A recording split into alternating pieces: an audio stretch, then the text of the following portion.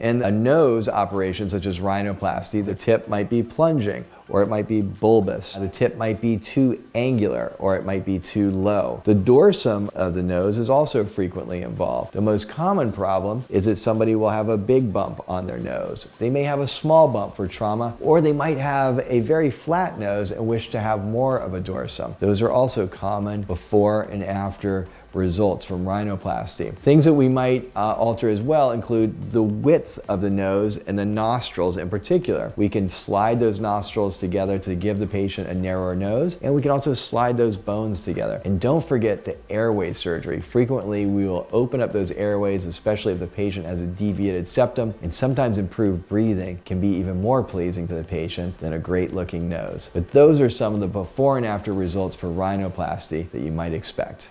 If you'd like to see more beautiful before and after pictures like these, hit the like and subscribe buttons.